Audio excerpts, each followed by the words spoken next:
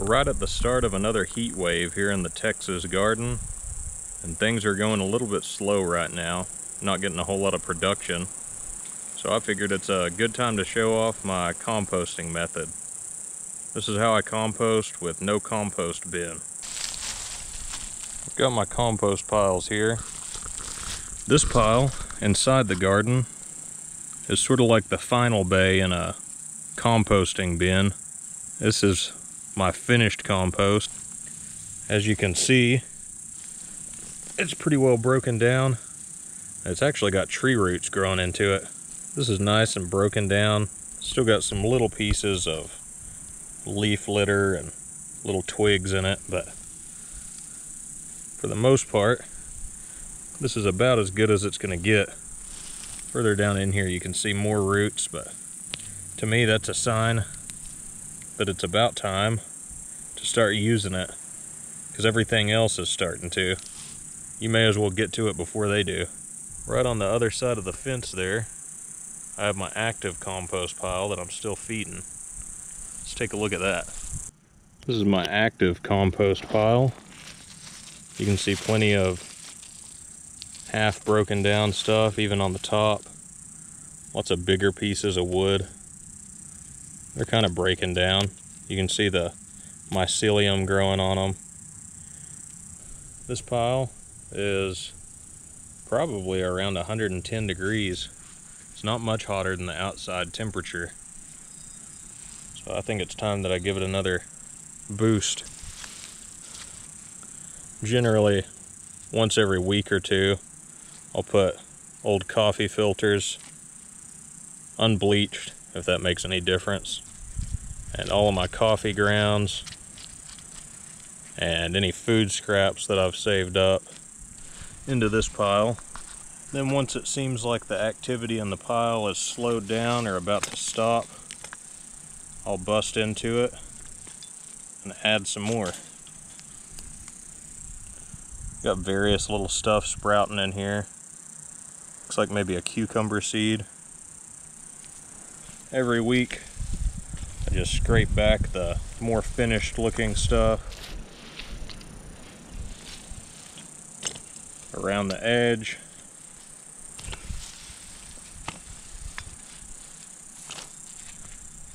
I'll dig down into the middle and kind of shake things up. Got lots of seeds growing in here.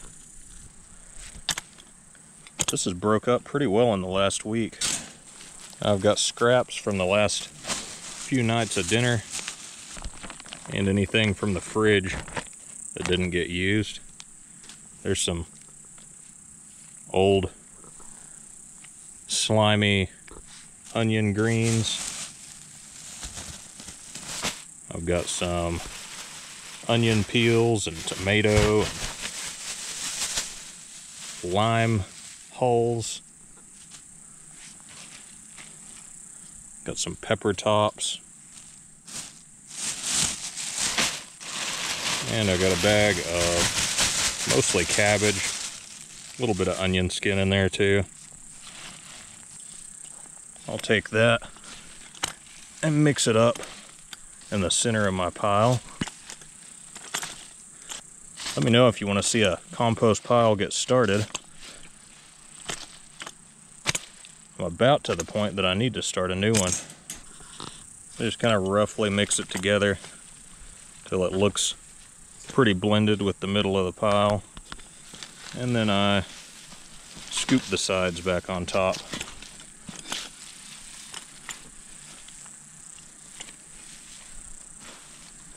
I'm not looking to get a bunch of compost as soon as I can. I'm just looking to keep a compost pile going in my garden at all times, so I just kind of pile it up. Not going to make a huge difference in the grand scheme of things for my purposes. Once everything's pretty thoroughly mixed, I like to stab a few holes with my fork. I think this is a spading fork. And then I just give it a little soak with the water hose and put the thermometer back in it. I didn't feel like bringing the hose over, so I just grabbed a 2.5 gallon can. I'm gonna cover the top just a little more, just to say I did it. I live out in the country, and I don't really have a whole lot of pests that get in here, so it doesn't really matter a ton to me, but sometimes you gotta cover things up just to make yourself feel a little better.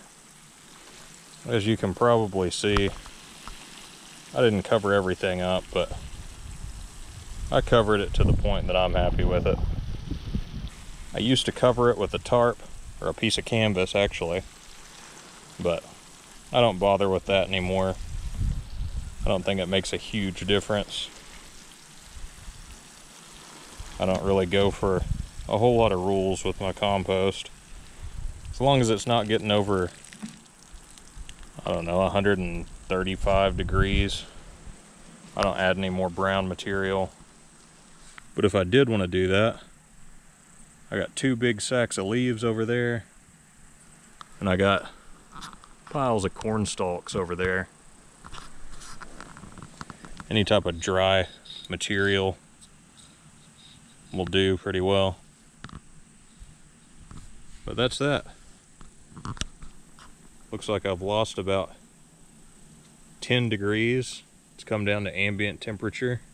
And in a couple of days, it ought to be back up to 110, maybe 120 degrees. Usually if I open it midweek, it's got some steam billowing off of it. I know it's getting hot enough for my purposes. I used to go through all the hoops to get things going real fast and keep it at a certain temperature, keep it super wet, water it every couple of days, and it didn't really seem like I got a whole lot better result. It might have been quicker, it might have technically killed more pathogens, but compost is compost in my eyes. As long as you're adding organic matter into the ground and you're not putting anything too sketchy in there like roadkill or, you know, uncooked meat, I guess fish, all of that stuff I like to bury anyway in my melon pits where I grow my squash and pumpkins and watermelon and cantaloupe. And so I don't really bother with all the technical stuff. I just put some leaves or some dry corn stalks or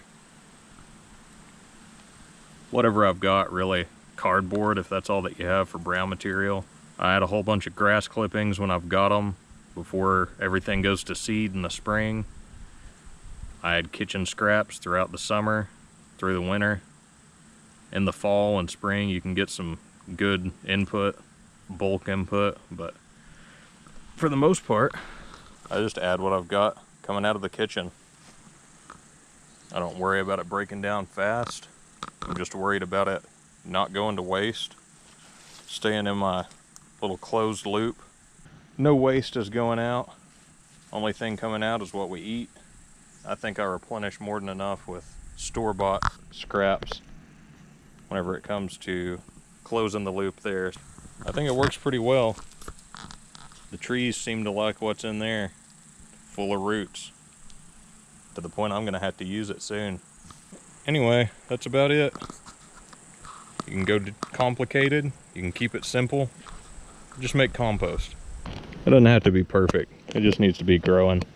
As long as you can end up with some sort of output for all of your input, I think you're doing just fine. I hope you enjoyed my binless compost maintenance. I know I enjoyed making some good compost and getting some scraps to not go into the landfill in the process. I'll see you in the next one.